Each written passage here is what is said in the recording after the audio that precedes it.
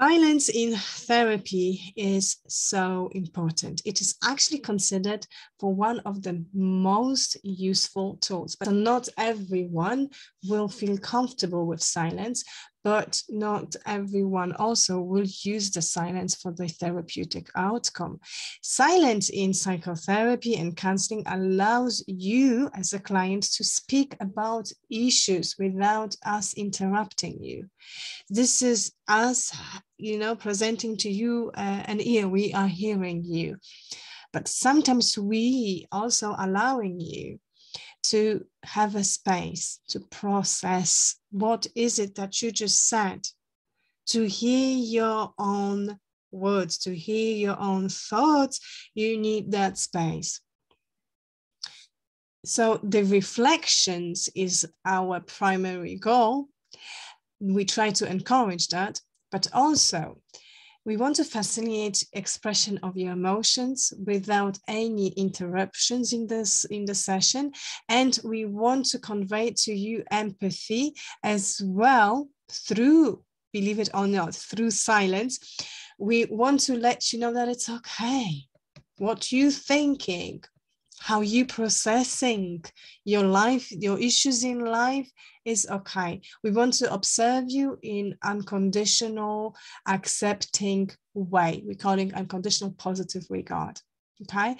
And silence is one of those tools which enables us to do it. Unfortunately, sometimes it comes as an awkward thing, like that's awkward silence.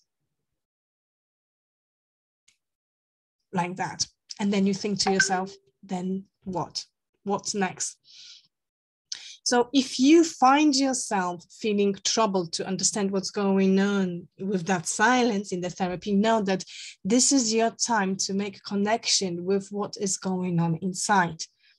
Your therapist is providing that space for your feelings, so you can nurture them for yourself. We as therapists, we are not your nurturers. We are equipped to teach you how to nourish yourself. And one of those tools is silence, a space when you can be here and now with your thoughts and emotions and what you just said as well, so that you don't have to feel embarrassed, but go towards acceptance. Okay. And in Islamic counseling, we would call it acceptance of your qadr, of your destiny. Okay. So the silence is enable you to connect yourself with yourself, but also accept the faith. Okay. Now, silence can occur between topics and intra-topics. Let me just explain that to you. So intra-topic silence is when a therapeutic tool, meaning a silence, is used that can help you to go deeper in your material and allow you to think about what to say next. This is probably the deepest moment of silence in the therapy. And why reflection is important? Because, tafakkur is actually recommended by Quran to us. Yeah, this book is for those ayats are for people who contemplate. Contemplation is tafakkur in Arabic. So as an Islamic counselor, as an Islamic therapist, we probably use it a lot. And we also encourage to do it through different traditions of the Prophet ﷺ. For instance, we know that Prophet advised, do not talk much unless for the zikr to Allah, because much talking leads to conjunction of the heart and it furthers human from Allah, right? And make you turn you and your heart into one who is unwilling to receive guidance. So guidance that we've just learned from this hadith, you can find it in Tirmidhi, is a guidance from your therapist, but also guidance from God. So, in Islamic psychology, that very well that we incorporate spiritual interventions, don't we?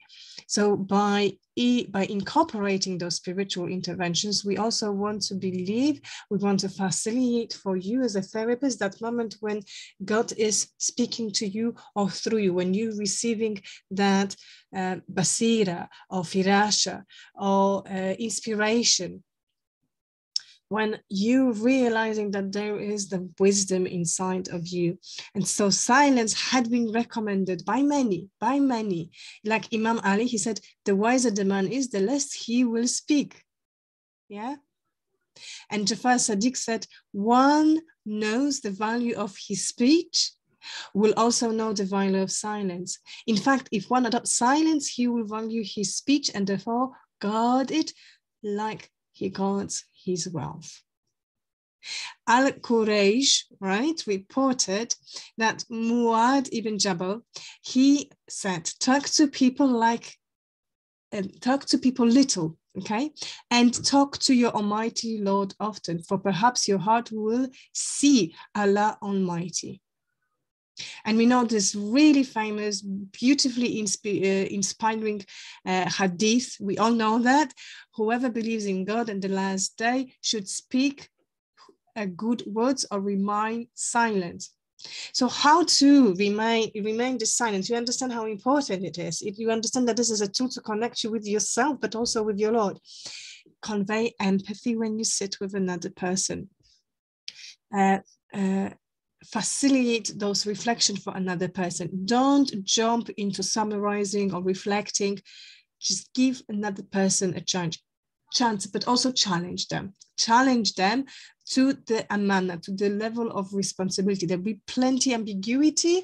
When you sit with your clients, you probably see it, or when you give nasiha, you know, you're one of the halirs, you probably all are if you're listening to me, and you're wondering how to do it in a better way, then challenging the misconceptions or challenging the discrepancies in the stories is one of the tools that allow to bring silence. Okay, not to embarrass them, but to put them into tafakkur. So if you use the silence on the purpose, right, the client will explore themselves deeper. But also you encourage clients to carry the burden of the conversation for themselves. They will be indirectly pushed into exploring themselves. So the difference here is some clients, they might come for already made solutions, whereas you trying to encourage them to tafakkur through silence, so they can actually come out with that wisdom inside of them through what? Through silence.